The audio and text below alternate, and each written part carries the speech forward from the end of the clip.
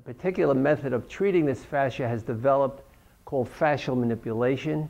And these are slides, many of them from Antonio Stecco, a medical doctor who is doing a lot of research in the fascial world and is connected with the University of Padova in Italy. So the Research Congress, there's been two of them, there's going to be another one coming up, where world authorities have made a definition of what is fascia. And they said it's the connective tissue that permeates the whole body. Now, here's a very interesting study by a researcher in connective tissue, Helen Langerman from the University of Vermont. And in this study, she took chronic low back patients versus patients with no back pain, and what she found was an actual increase in this fascia. So only the people with the chronic low back pain had the increased fascia. And she made the comment that increased thickness and disorganization of connective tissue layers may be an important and very much neglected factor in the cause of human low back pain.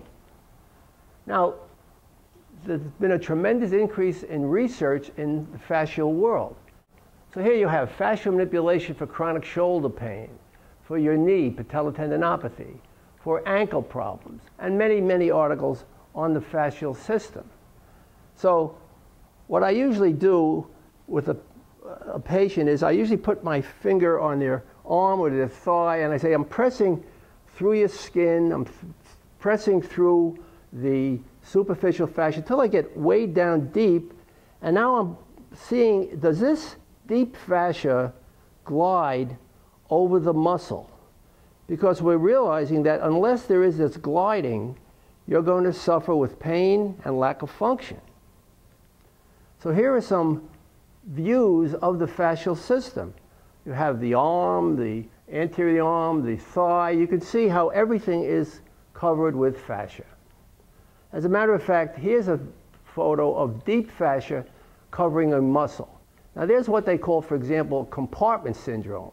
You actually have runners that suddenly have to stop because of their agonizing pain. And they realize that the fascia has decreased and is shortened so that the muscle, when it expands, doesn't have the ability to actually expand, and it affects the circulation. So what does science do today? They actually do what they call a fasciotomy. They free up the fascia to allow the muscles to work. So look, here's a perfect view of deep fascia that slides over the muscle. And in between this deep fascia and the muscle is loose connective tissue allowing this normal gliding. You ever look at a chicken? You ever look at your chicken and see that glistening membrane?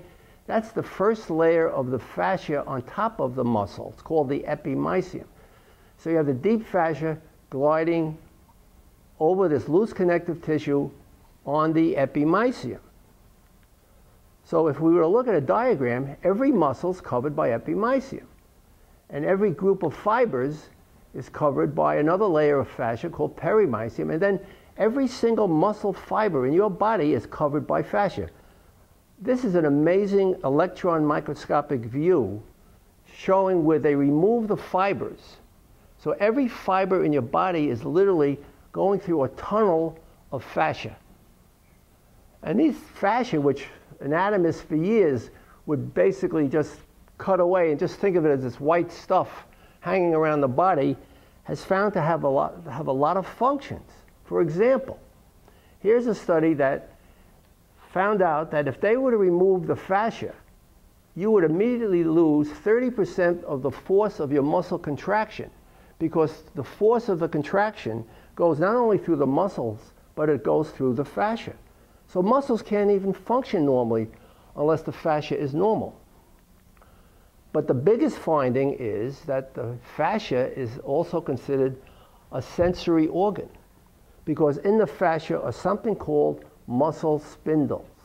Now, you know, when you move a muscle, your brain says, okay, muscle move. At the same time, there are fibers coming from the brain that go directly to these spindle cells, and as you move the muscles, the spindles are reporting back to your central nervous system how the muscle is working. What is the amount of tone in that muscle as the muscle is functioning. So it's really important that these spindle cells are functioning and signaling back to the brain. Well, you know, we questioned this, and we went to an authority by the name of Siegfried Menzel. As a matter of fact, I have permission to use this slide from Siegfried. Siegfried is the world's leading expert on muscle pain and neurophysiology. Written more papers on muscle than anyone has ever lived. And we said,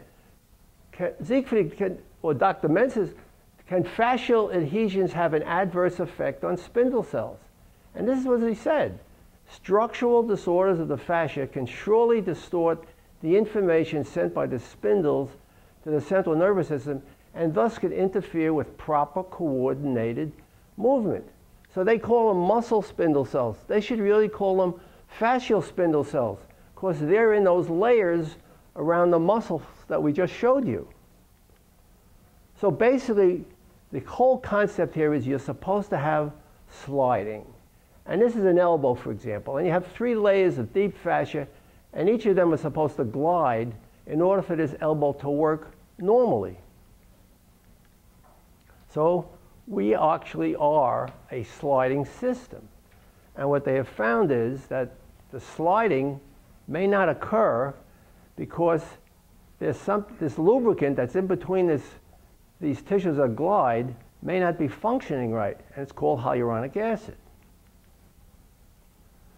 So what's our job? Our job is to evaluate you, to check you in all ranges of motion and test your muscles and test your whole system and find out, is there fascia that has to be restored? And that, you remember when we examined you yesterday, that we had you stretch and move in all different areas and asked you, where is the pain? Well, Luigi Stecco, a physical therapist who for the last 35 years has been studying fascia, came up with the concept of dividing the fascial system into units. So here's your hip, and here's your knee, and there's a whole unit here between the hip and the knee. So there is a relationship between connective tissue and acupuncture points.